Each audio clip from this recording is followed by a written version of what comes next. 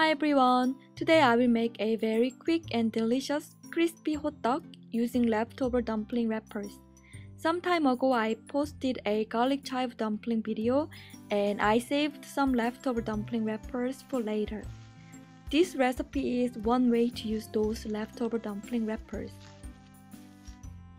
It takes time to make the dough for traditional hotdog, and it is a little difficult to handle that sticky dough, so this dumpling wrapper hotdog is an easy and fast way to make hotdog.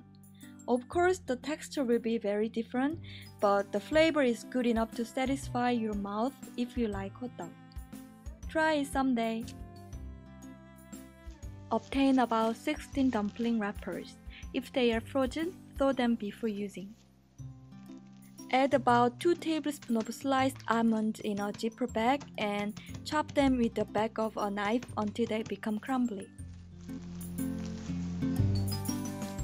In the same way, chop 2 tablespoons of pecans. You can use any kind of nuts such as peanuts, walnuts, pine nuts. However, make sure that your nuts are not salted or seasoned for this dessert.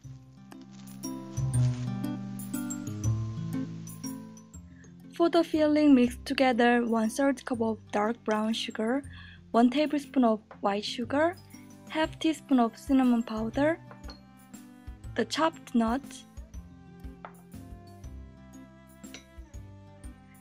and 1 pinch of salt.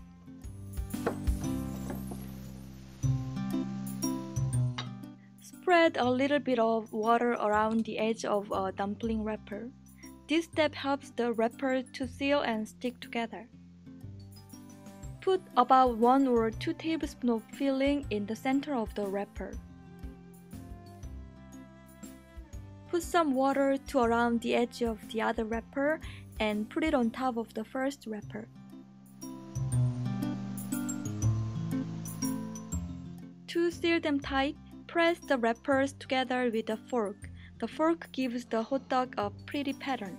If your dumpling wrappers is too dry or not soft enough, they will not stick together well, and you will not be able to press them together with a fork.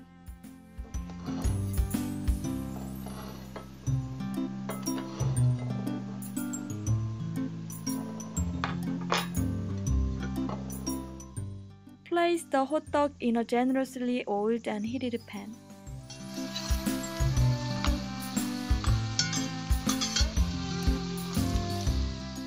Fry them on medium until both sides of the hotdog become golden brown.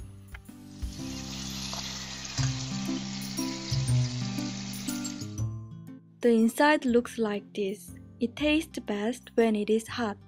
The melted brown sugar, cinnamon, and nuts are a great combination. Enjoy!